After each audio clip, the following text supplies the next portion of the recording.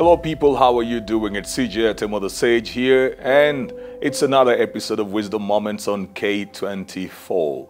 I hope that you are having a great day wherever you are. For those of you who are watching this from YouTube, well, depending on what hour of the day or the night you are in, I still hope that you are keeping well. If you're just waking up to this, good morning. If you're about to go to bed, good evening. But wherever you are, I hope that you are well and in health and good spirits, and you are strong in body and in mind. I began talking about getting unstuck. Sometimes we stay too long in the past, whether that past has been good or bad. Mostly when it has been what we consider to be bad, we stay right there because of the pain or the trauma of it, and we seem not to be able to get ourselves out of our emotional cocoons to just move forward with life. Sometimes there's a battle between the mind that wants to go into the future and the emotions that want to stay either in the past or in the present. And so it becomes such a battle for people to just get unstuck and move on. But I hope that these conversations will be helpful to you. Before I get into it today, I'd like to ask you to subscribe to my YouTube channel, CJ Atemo, and make sure that you set notifications, watch, post your comments and share as well, like the videos, and let's get to interact and grow the community together right over there. Invite your friends as well to just like our pages all across. I'm on Instagram, Twitter, I am on Facebook, CJ Atemo. I've also got the page CJ Atemo School of Leadership right there. So if you're seeking mentorship, if you want personal development coaching, just check out on us right over there. And you can get in touch via the email on the screen, the email address on the screen as well. Connect with me on LinkedIn, and I'd be so glad to be right there. Big shout out to Panari Hotel. I'm coming to you right from over there. I am in the presidential lounge, presidential suite rather, that is at the Panari Hotel along Mombasa Road. And it's such a beautiful place for anyone to come in. It's an amazing place. The serenity, the ambience around, and then of course from the various restaurants you'd get excellent cuisine as well as a great view of the Nairobi National Park and the Expressway too. So check out the Panari Hotel, and it would be great service to you. So we started talking about getting unstuck, and I spoke about, looking at yesterday as your lesson. Today, I want to give you another tip of getting unstuck, and that is you did what you did because of what you knew.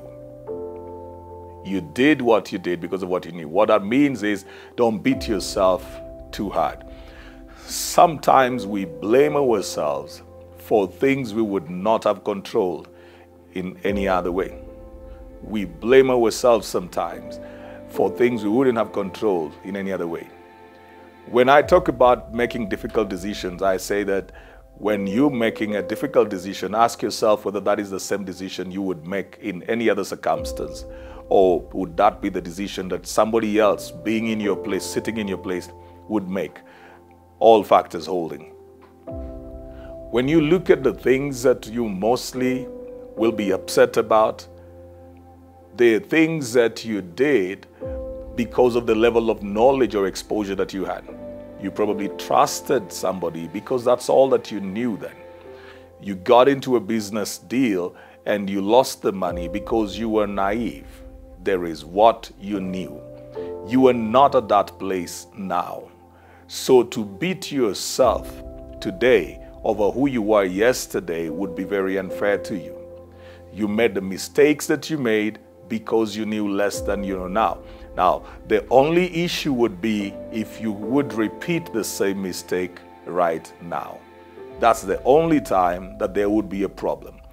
But if yesterday's experiences have made you the kind of person that would make different decisions right now, or choices right now, then you shouldn't get stuck at that time.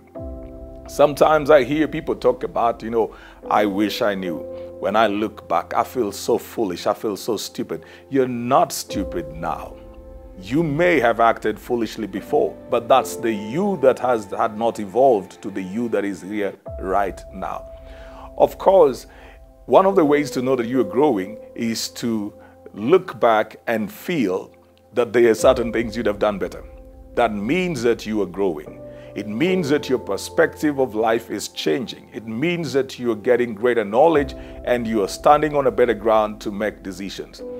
If you cannot see that with some things in your life, then the probability is that you are not growing. So instead of looking at it as something that would hold you back in the past and you feel so bad and you feel so angry, you can look at it as something that is positive because you did what you did then because of what you knew then.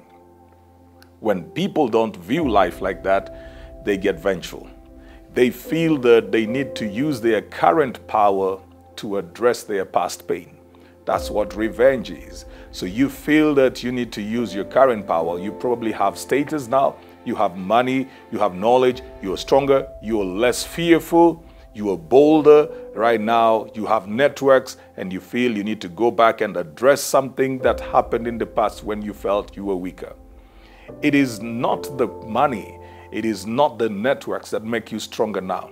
It is the knowledge which forms the basis of your decision making that makes you stronger now. And you will know that you are strong if you are able to walk away from that and forgive your younger self and say, I did that because that's all I knew. I did not know better.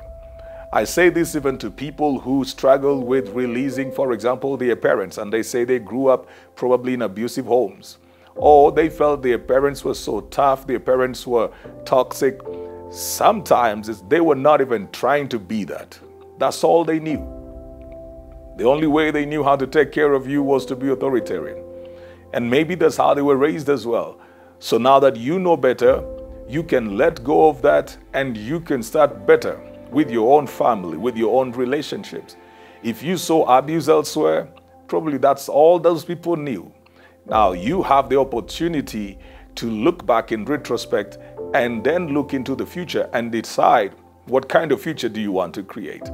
You shouldn't get stuck at it and talk about for the next 30, 40 years how you were hurt, how you were left, how you were abandoned by your parents, how your family was dysfunctional, how your brothers and sisters mistreated you, how you lived with relatives and they mistreated you. Somewhere along the line, you need to move out of it. Also, there are mistakes that you would have made. And at that particular point, you did what you did. So you got pregnant for somebody. Well, you thought they were in love with you. They weren't. You got pregnant for them and then they bolted. So what do you do with yourself? You did that because that's what you knew then. You thought that everybody was as innocent as you were, or everybody meant well the way you did. Now you know that not everybody thinks the way you do. So if you have to commit to something, then you're going to have to look for something that is a bit more concrete than just the love that you felt before.